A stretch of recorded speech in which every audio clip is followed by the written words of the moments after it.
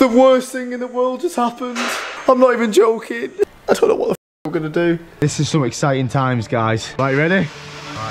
Right, we've got some fuel. Here we go.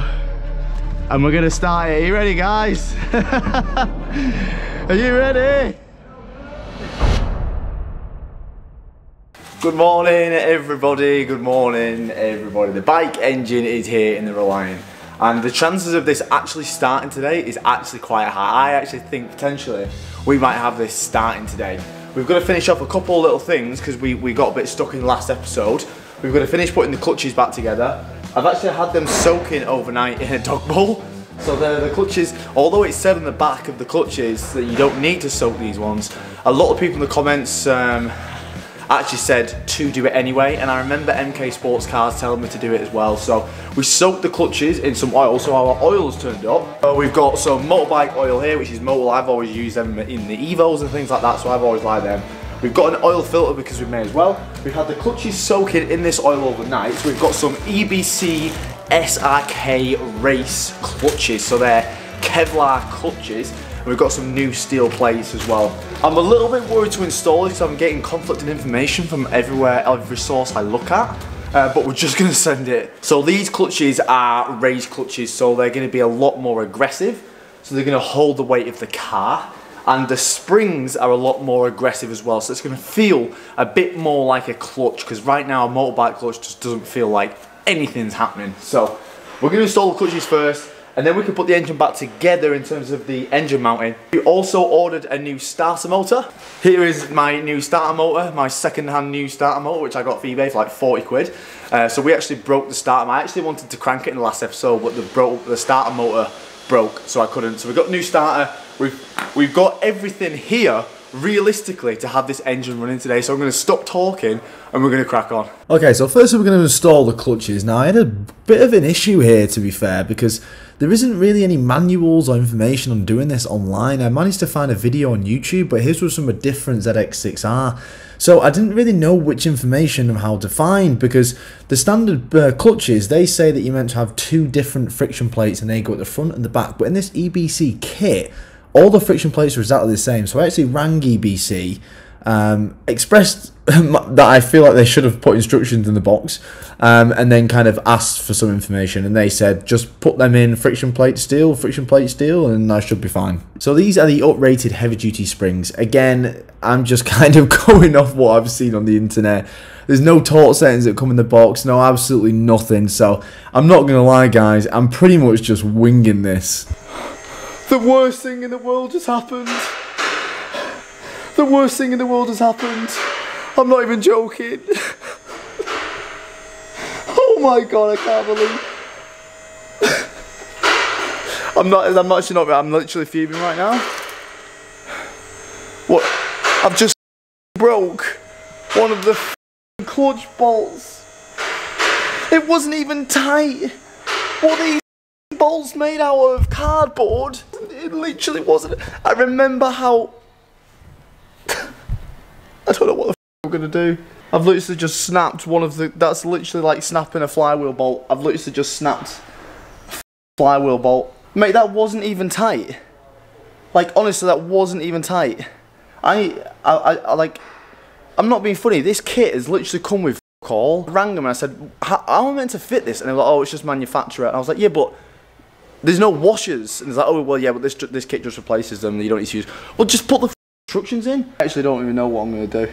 The plan was to drill a hole in the middle of the bolt and then get a stud remover and spin it out. It's actually really loose in there, so when I'm trying to drill a hole, it's just spinning it in. And I'm going to get to the point where I'm going to spin it in further that no stud remover is going to get. So I'm actually going to get some super glue, and I'm going to super glue the end of this to the end of the bolt, and hopefully I can just spin it out because it's really not tight. Okay, the super glue trick didn't work, but I've got a screwdriver and I'm literally just pushing against it and trying to turn it, and I actually think either it's doing a good job at making me think it's coming, or it's actually coming. I can't tell. One thing I can tell is I'm gonna have to do a thread chase after this. Right, Charlie said he'll come and help. Charlie, sorry, he didn't want to be in the video. Sorry, Charlie. We kind of mutually come up with the idea at the same time to get the stick welder and weld a welding rod to it, because it is turning in, isn't it? Like, it's going in dead easy. It's not. Yeah. So we've got the stick welder. We've just done it on. We tested it on one of the other bolts. The good thing is that this is alley, so it's not going to weld to the outside. It should literally just stick the rods to the bolt. In theory. So once it's stuck, are we going to turn that off so it doesn't fucking... Yes, yeah. Right, okay, yeah. So we're going to stick it. When it's stuck, Charlie's going to turn the stick welder off, and hopefully the rod is just on the bolt, so... Yeah. Oh, it wants to turn, but it's... Right, so we got in the morning, and Shane was like, just take it off. Shane knows a bit about bikes. She was like, just take it off. And we took off the clutch, what's it called? Clutch basket. A clutch basket. Imagine if I just did that last night, Shane. Yeah, be running. I'm not gonna lie, guys, there was cumulatively around 3 hours spent on that last night. Can't come in here 2 minutes. Yeah, just take it off, mate. Be done in a minute. Take it off, and there we go, he's got out. Fuck! There she comes. I should defo give that thread a little chase, eh? I think we're chasing it now, really. Yeah, but the other way, where I've been fucking shoving that stick welder in there. So we are back on track. Everything's good to go. We've got 4 new bolts here. There's actually a bolt shop next door, which is awesome. So I went in, and we've got 4 replacement bolts, and these are higher tensile as well, so these are a lot stronger, so hopefully I won't snap them. I'm definitely gonna get the torque settings, but like, honestly guys, I cannot stress how not tight they were. So I'm actually really worried, but at least I know we can do that again. So what I'm going to put the clutch basket back together and start again. This will be starting this video. It honestly will be starting this video. I'm determined. Shane's going to tighten them because I'm shit scared. Right, so how tight are we actually doing these? We are doing this to manufacture specification. That's what we're doing. Which is what? It's a top secret torque setting, but it's safe. Right, be careful. Honestly. Yeah, look, feel. So feel that. Yeah. That stops. So feel. That's it. That's it. That's it. He leans over and goes, yeah. Yeah. Back to Bolt World. Yeah. We put the clutches back in, and we're trying to look for instructions online, and I hate to say it again, but why are they not? I rang EBC because I was like, guys, I'm getting conflicting information everywhere I look on the internet. Like, some people saying put the washers in here, some people saying don't put the washers in, some people saying put the washers in the front. I rang them and EBC were like, yeah, without kit you don't put the washers in. And I was like, well, why is that not the instructions? Well, we do say to get it fitted by a mechanic at a garage. Yeah, I rang them, they was like, yeah, don't put the washers in. And I was like, okay, we're not going to put the anti-judder washers in. But just like, why is that not in the box, you know what I mean? I was like, is there a reason you don't put instructions in? We don't put instructions in any kit. So I was just like, well, I understand that mechanics should be doing it, but I'm sure a mechanic, off, all you guys are mechanics. a mechanic is doing it. The mechanic is doing it. And, In a garage. yeah, and again. Oh, anyway, the clutch is in, and I'm eagerly watching Shane tighten these. So again, not much research on the gaskets and stuff, but from what I did find, people are saying that they've reused theirs, and it's totally fine. So I cleaned up the gasket and I actually put a little bit of sealant just on each side, just so we're definitely not going to get any oil leaks. Right, so the clutch is all on. It's all bolted back into the frame as well, so it's all literally bolted up. All we've got to do now is literally give it fuel and it will start. Actually, I'm lying. We've got to put a couple of grounds in. So we've got to drill through the metal and just put a couple of grounds in somewhere like these. We do need to buy a motorbike battery, so we're going to go out and get a battery in a second. But one thing we're going to have to do is, now the airbox is on, sorry for the noise in the background, we've got even less room in the engine bay. So what we're going to do is we're going to get the grinder out and we're going to cut away this, because this is exactly where the airbox is going to sit.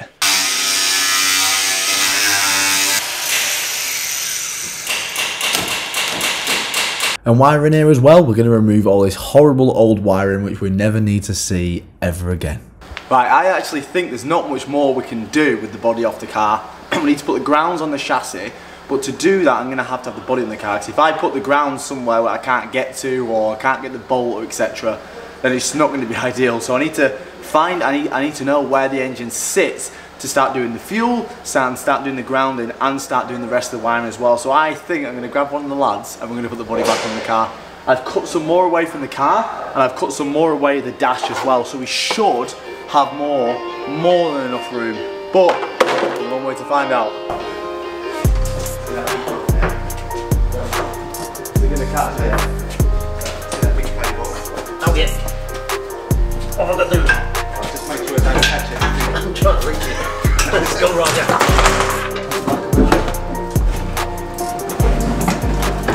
Sorry, I was trying to reach across with it. Oh, that's a good fit. So as I was trying to put the shell back down, we needed to cut even more off. Oh my god, there's going to be nothing left. Okay, so the body is now on. I've just fished all the wiring through, so we're going to make this a little bit presentable. Now, someone in the last episode says that this thing is some kind of like a resistor for the battery, and this has to be bolted to metal, and we just need to kind of just make everything a bit tidier and realise where things are and put them where they need to be, because we actually need to start putting the grounds in relativity to where the wiring's going to be. So look how good we're getting close, guys. Just ran to put an MOT in the caddy and I've come back and this package is here and I'm pretty sure I know what it is and I can't wait to show you all. It's something for this very kind company called Race Car Wings. They predominantly make custom wings for race cars and stuff, but they actually race a lot of bike engine cars as well. And he has made me a custom selector, a shifter slash sequential shifter, and I'm pretty sure this is it. So I'm excited to open it up and have a look, because this is one of the main things I was worried about, was how to get the shifter forward and back instead of left and sideways, and he's made something for me. So here is my sequential shifter, which Race Car Wings have graciously, honestly, thank you so much. We will install our sequential shifter in the next video, so let's carry on for now with this. So yeah, I believe this is a regulator of some sort for the battery, and I believe this has to be bolted down to metal. So we're just going to drill 2 holes in the frame. I'm actually going to use those same holes to run those couple of grounds off as well. This is some exciting times, guys. I've been waiting for this battery for most of the day. It's turned up. We're just going to see if everything's got power first and foremost, so because I don't know if I've got the grounds correctly in or whatever. So we've got the positive on there. Something happened. I heard something. Let's turn the key. We've got power. Oh, this is unplugged. This is unplugged. Right, you ready? Right. Wait, I can't remember which one means it's in neutral. I think it might be blue. Wait, hang on. One down. So one down and then. So it's going to be to the left. So we want to go all the way to the bottom and then one up, yeah? Wait, down. Because I'm sideways, I'm getting confused. Okay. I'm not getting any oil in it. Are you? No. Oh, why would you do that? Well, because it's a bit of a faff to put. But if it's in gear, it's going to fucking fly forward, isn't it? You ain't got the prop attached, have you? Oh, yeah. Right. Right, we all want to start this, so I've fabbed up some stuff. The fuel pump is actually plugged in and it's going to the fuel line, and we're just going to put a funnel in there and just give it fuel. But for now we need to give it oil, so I've got one of these. We've got some fuel, so we're going to give it some fuel.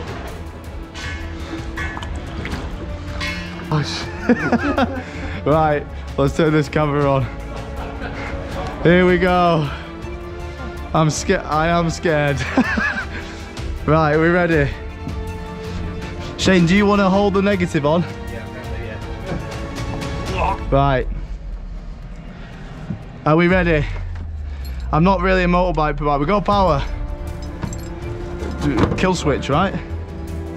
That'll run it. That'll start it, yeah? Yeah.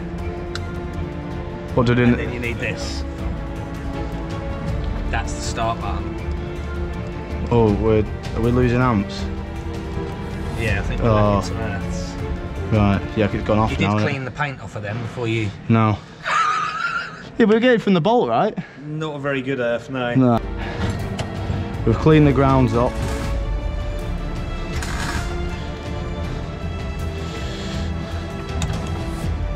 And I'm not getting any lights. Well, the guy who made the my shifter, he said just put the starter straight to the battery because he says there's quite a few fail safes which will stop it from cranking. So we're going to get it ready to fire. We're going to have the ignition on and we're going to start it. Are you ready, guys? Are you ready? It's on the starter, right? Yeah, it sounds like solenoid's not working. How does the starter even work on these? Is there like a ring gear or something? That just sounds as if it's not engaging. So we can't get it to start. So we just jumped the starter motor and it's just spinning. It's not actually engaging the flywheel. So we've took it out to have a look and do a demonstration. It's just spinning. So that's the noise it just makes inside the car. So it's not actually turning the engine over. So I don't know if the starter motor's bollocks or... But they feel the same, like they don't feel... But it sounds like it should move though. Do you know what I mean? So, again, I'm in a shit situation. I just wish I never messed around with the clutch. I'm not sure what's going on, but now... Well, it was in neutral, so I tried to just knock it into gear. And it went into gear, but now I can't get it out of gear.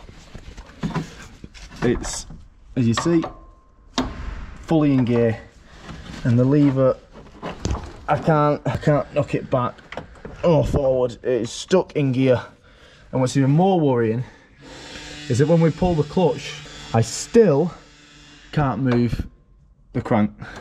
And what's even more worrying is that even though it's stuck in gear now, meaning that the crank's not moving, I can put my finger in to where the starter motor was and I can easily spin. I don't know if it's something to do with the clutch. And the most annoying thing is to even have a look at the clutch. I've got to get the body off, take all the engine mounts out, lift the engine, drop all the oil, just to even have a look at the clutch. And I wish I never fucking touched it. So I'm at a loss here. I don't know what to do. Race car wings has massively been helping, so thank you so much. But I don't know what's happened. So I'm gonna upload this video and hope that someone is good with bikes and has watched the whole process and gone, that's what you've done wrong. But for now, I don't know what the hell's going on. It's stuck in gear and it's not starting. The starter motor's spinning, but the gearbox just isn't. So one side of the flywheel is spinning, one side, I don't know how it works. There's two ring gears, one's at the starter, one's at the back of the clutch. I'm not sure how it works.